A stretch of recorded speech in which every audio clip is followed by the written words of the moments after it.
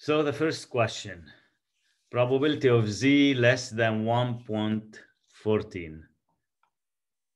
Take a minute, guys, and do this one, and then we'll do it.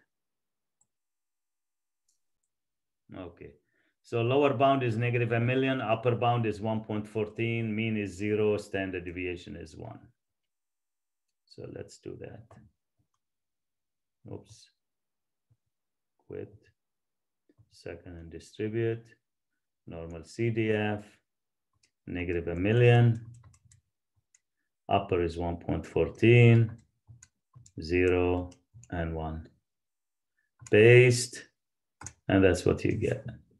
So it's 0.8729. He said 4 decimal places. Next question. Probability of Z less than 0.34 or Z greater than 1.24. I gave you a hint, an or means a plus. So guys, you gotta do this one separately. Then you're gonna do this one separately and add up the two answers.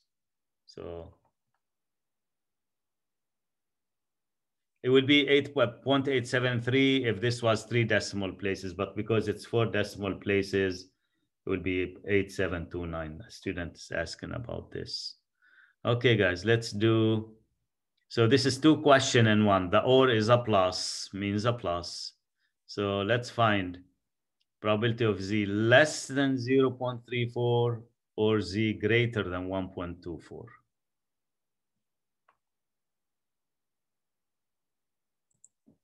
So for less than 0.34, -1,000,000 lower bound, upper bound 0.3401.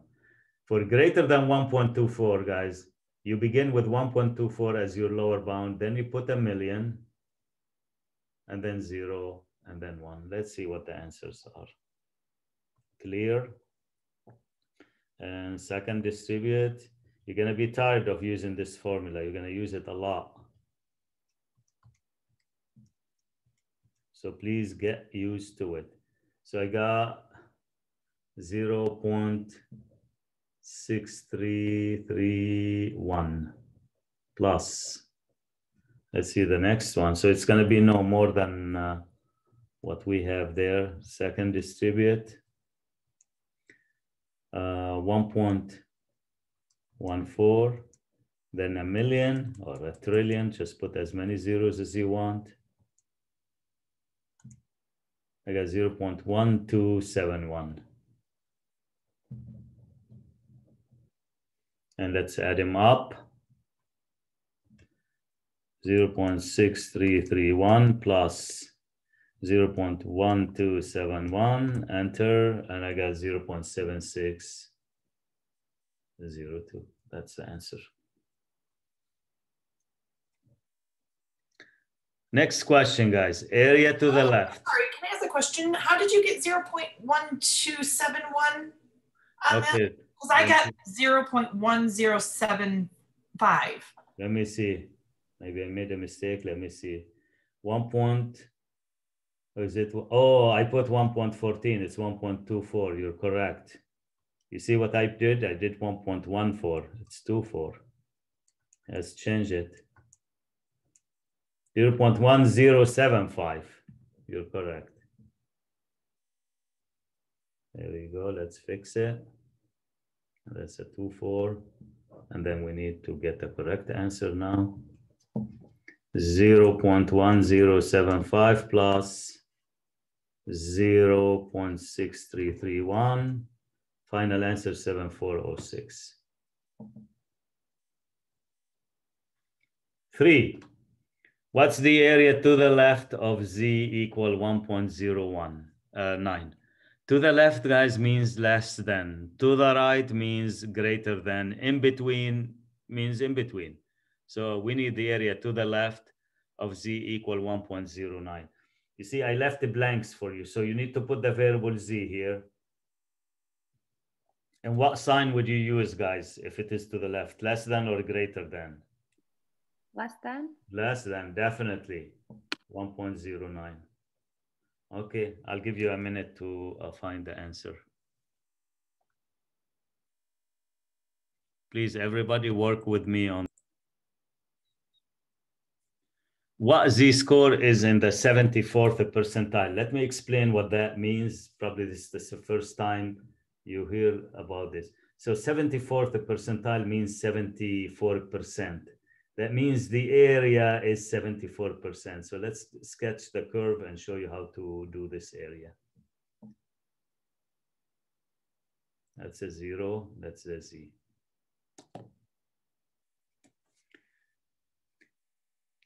If I tell you guys on the test that you scored in the 80th percentile, it means that you did better than 80% of the students. That means 80% of the students are below you. If I tell you you did in the 95th percentile, it means that 95% of the students were below you and as far as scores. So that's what a percentile means. Here, a 74th percentile means 74% of the area is below you, not just this number. And he wants you not just this number z. So if I shade it, guys, I have to shade more than 50% because that's a 74%. So I have to shade toward the right here.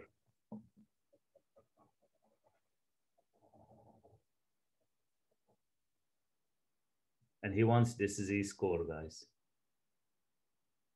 And this area, as I told you, this is 76%. And how do you change this to a decimal? What's 76% as a decimal? It will be what? You cannot put 76% on the calculator. You have to change it. Yeah. Okay. So what formula we're going to use to find z? We're not finding probability. We have a probability, which is 74%, 76%, or 74, sorry. 74%. All right. So you guys agree with me? It's going to be, when it comes to z, it's the inverse norm.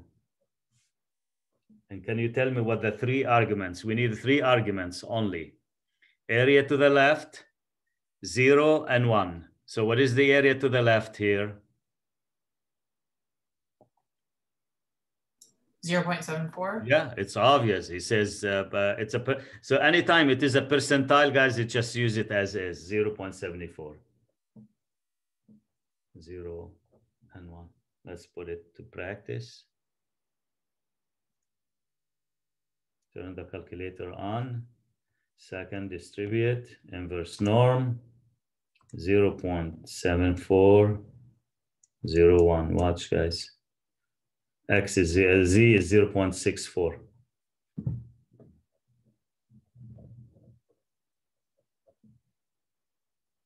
All right. Next question. Number 5. Please pay attention to those because we're going to do an activity right after this. A mile runner's times for the mile are normally distributed with the mean of 244 and a standard deviation of 5 seconds. Once he gives you a mean and a standard deviation different from 0, 1, guys, you're talking about X, no more Z. So mean is 244 seconds and the standard deviation is 5. What is the probability that on a given run, the time will be 240 seconds or less? Okay. Can you guys help me interpret this? So what do I write here? We need a probability of X. It says 240 seconds or less. How would you express this? Less than or equal to? Yep. Even if you don't put an equal to, it's fine. Okay. 240 equals normal CDF. Okay, help me out, guys. I need a lower bound here.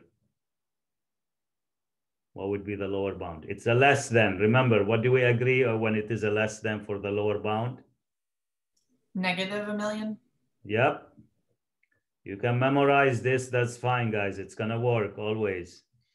Then I said your upper bound will be this number right here because I cannot exceed 240. Then your mean, guys, is whatever he says the mean is 244. And your standard deviation, whatever he says the standard deviation is, 5. Put it on your calculator, guys, and give me the answer.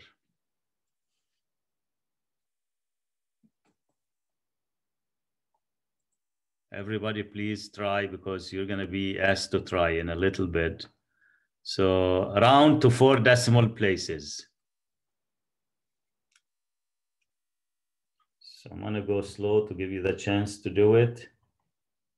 So it's second, distribute, normal CDF, negative a million. Put as many zeros as you want, it doesn't matter. Upper is 240, guys.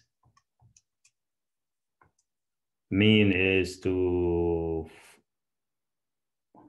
I made a mistake with the mean, it's 244. No, that's fine. 244, and then 5. And you're gonna get the probability. 0.2119. That should be the answer. Yep. I got an answer in the chat, which is correct.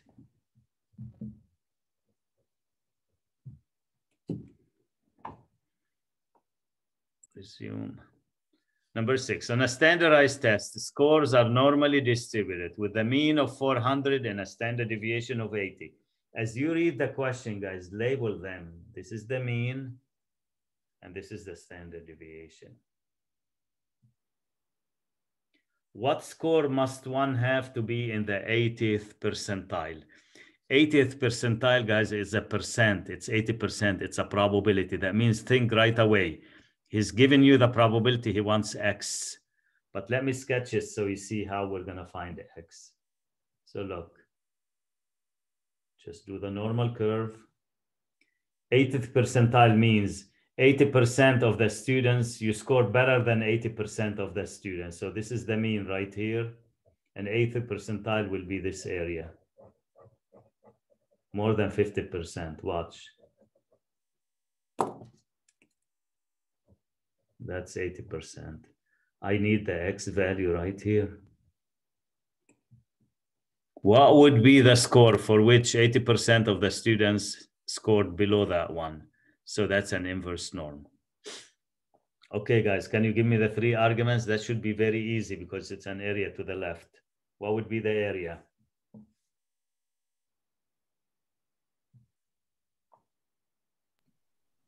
.80. 0.80, yeah? Don't be afraid of saying that. That's the area to the left, 0.80. And then mean and standard deviation. Definitely the answer has to be above the mean because you're in the 80th percent. If it was 30th percentile, it will be below the mean. But anything 50% or more, guys, will be above the mean. Okay, let's check.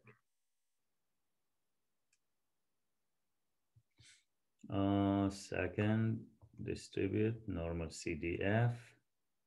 Not normal CDF, sorry, wrong function. Quit. Second, distribute, inverse norm. See, 3 arguments. 0.80, mean is 400. It's going to give you the X value. That's all we want, X. 467.32. Since this is probably an SAT score, so you want to do it as a whole number, so it will be 467. Okay, so 80% of the students score below 467. That's what it means. Okay. Let's look at number 7. Let me pause here. So it's an X value. Guys, remember, when the mean is not 0, standard deviation is not 1, it's not Z, it's X, always X. The raw, the actual value. Normal CDF. Okay, what's the lower bound, guys?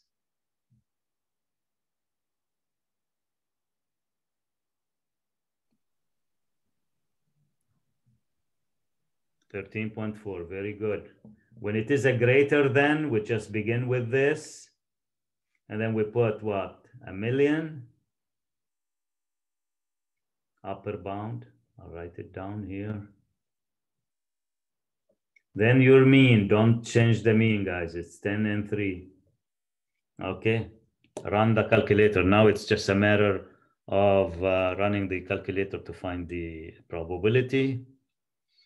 And let's see what's the likelihood to have something like that happen. Normal CDF, guys, lower is 13.4. And then upper is 1 million. I don't even look at the zeros. I put as many zeros as I want. Put enough, always put enough. Here you go. 1285.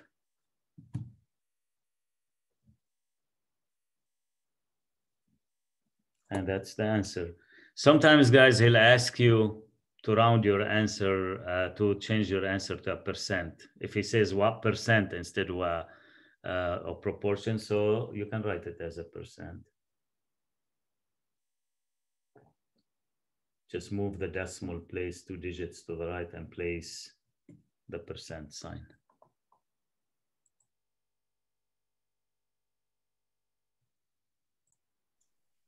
The left.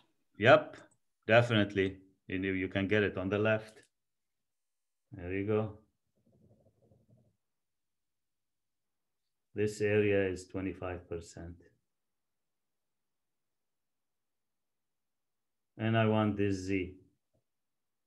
And you guys agree with me, the answer is going to be negative because it's below 0. So let's see if technology is going to give me negative. Definitely it will. Z is inverse norm. You put the 0.25, guys.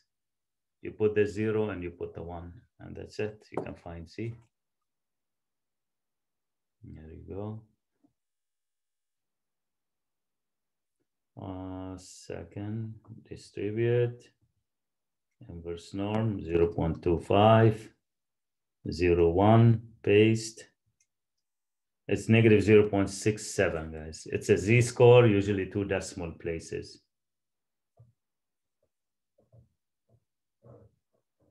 Negative 0.67.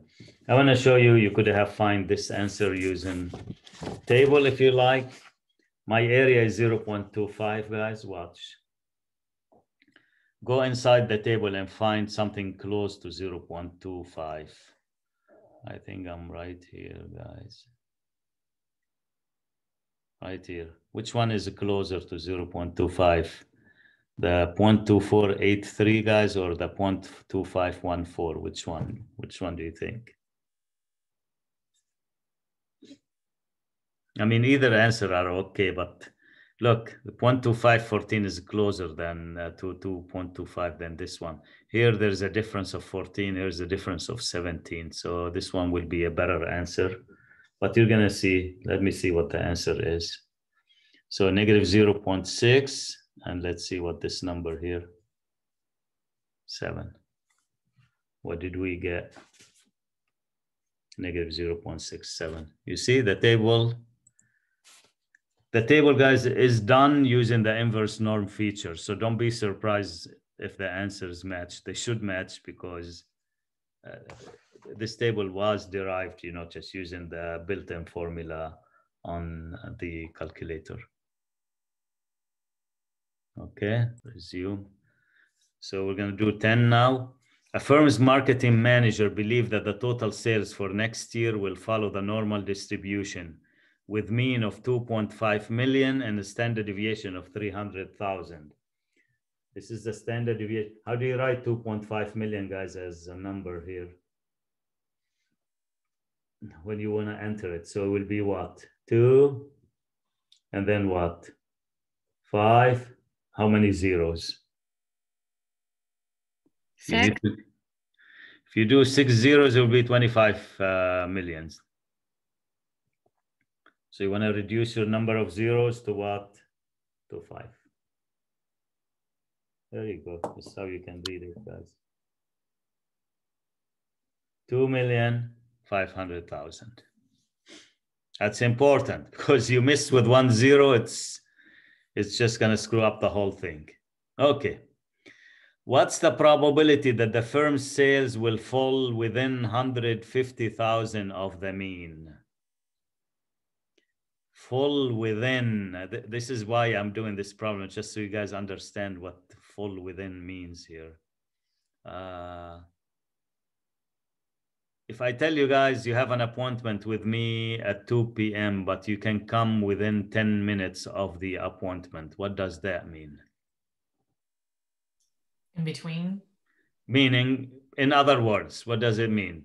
That you're allowed to come 10 minutes early or up to what? Before. 10 or 10 minutes late. So what does it mean to find the probability that the sales fall within 150,000 of the mean?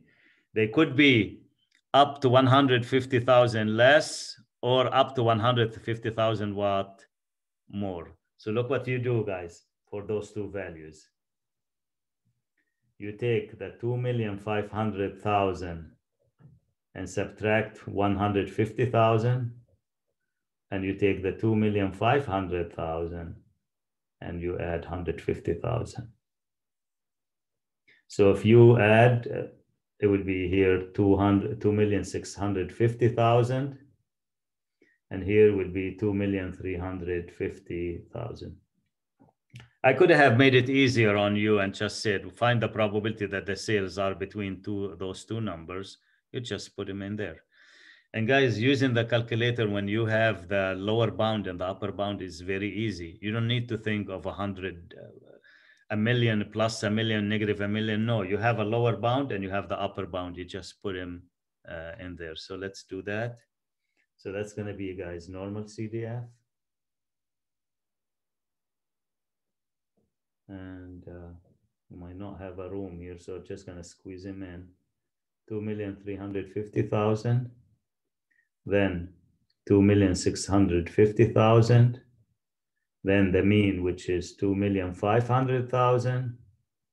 And then the standard deviation, which is 300,000.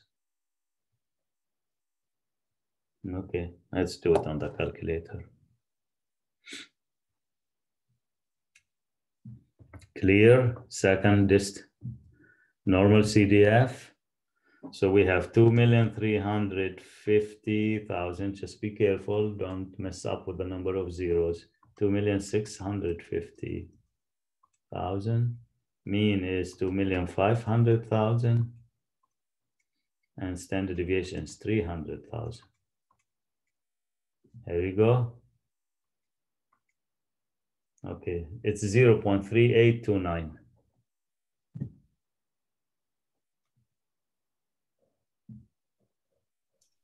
I thought the upper was 2,500,000. Yeah, the mean. Oh, okay. The mean was 2 million. That's the third argument. Okay. Thank you. Yeah. 3829.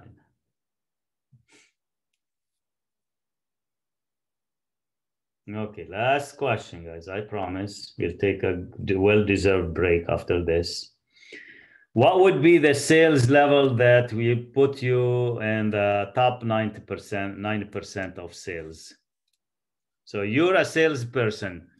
You will get a reward. You will get a raise if you are in the top 90%. How much sales should you make in order to be considered a top 9%?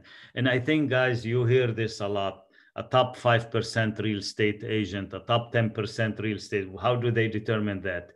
They know the mean, they know the standard deviation. They can use them, to determine how much sales you should do in order to be considered as a top salesperson.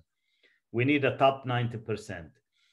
A top 90%, guys, would it be on the right or on the left of the mean? Right. Right, definitely. It has to be on the high side. Remember, guys, on the number line, as we walk to the right, the numbers increase. So let me do a sketch, guys, for you. And this is my 9% is going to be here. This is the area. I need the X value, guys. And this area is 9%. 0.09. Okay, so to do the answer, we need the x equals inverse norm. Okay, guys, give me the 3 arguments and then let's wrap this up. What would be the, remember, your calculator requires the area to the left. Since this is a top 90%, it's an area to the right. What would be the area to the left? Negative. Not negative. 0.91. 1 minus 0.09, which is 0.91. Agree? No negative area. You cannot have a negative area here. Its probability can never be negative. So 0.91, and then you put the 2,500,000. And then put the standard deviation, which is 300,000. And watch, guys. Here's the answer. Inverse norm. Get it ready. Look, guys, I'm going to make a mistake and put 0.09 here. Just a mistake, and watch. See what happens. Then the answer is not going to make sense to you. Watch. It's okay. Make the mistake, but learn from the mistake. Okay. I got 2,097,000. How could I be a top salesperson and I'm doing below average? Remember, guys, the average is the key. If you are below the average, you cannot be considered a top number. It can't be. It has to be above the average. So you must have done something wrong. Nothing wrong with the mean. Nothing wrong with the standard deviation. So must be wrong here. Well, you know your teacher says always do a 1 minus here. So we're going to change it. You're going to see the numbers changing now. Watch. $2,902,227. If I round to the nearest dollar, guys. 2,902,227. That makes sense. It's above the average, so it should make sense to you.